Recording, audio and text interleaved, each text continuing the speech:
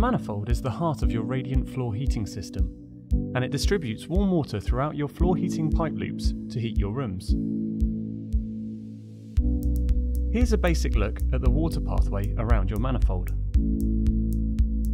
Your manifold needs to be connected to your heat source with both a flow and a return pipe. The pump in the manifold circulates the warm water supplied from your heat source through the flow pipe into the manifold. The warm water is then circulated through the top flow bar and down the pipe loops to heat your floor. The water then returns to the manifold into the bottom return bar, where it either returns to the boiler for heating via the boiler return valve, or it's recycled back into circulation. Let's take a closer look at how the manifold works. When the warm water reaches the manifold, it passes through the thermostatic blend valve. This blending valve mixes the warm water supplied from your heat source with the ambient temperature water already inside the manifold. The probe connected to the thermostatic blend valve measures the temperature of the water inside the manifold flow bar.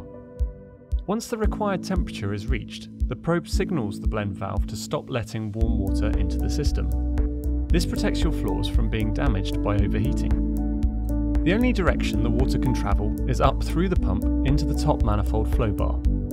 Here, the thermometer will give you an accurate reading of the water temperature going into your floor loops. Each pipe loop is regulated via a flow gauge.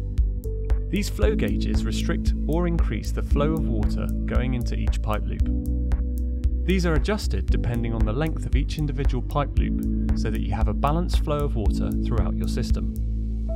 Water returns to the manifold from the floor loops into the bottom return bar. The thermometer on this bar will give you an accurate reading of the water returning to your manifold. This is generally some 10 degrees less due to the heat being transferred from the pipes and radiated into your rooms. The water now flows one of two ways. If the thermostatic blend valve is letting warm water into the system, then cooler water needs to be released from the manifold to make room for the warm water. The cooled water will then exit through the boiler return valve and back to the boiler for reheating. If the blend valve isn't letting warm water into the system, then the pump pressure will cause the one-way valve in the bottom pump elbow to open. This allows the water already in the system to recirculate through the pipe loops. Our manifolds are available in 2 ports, all the way up to 12 ports.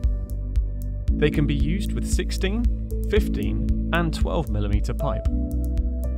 They're simple to install and come with a lifetime guarantee. EasyFit, the brand you can trust.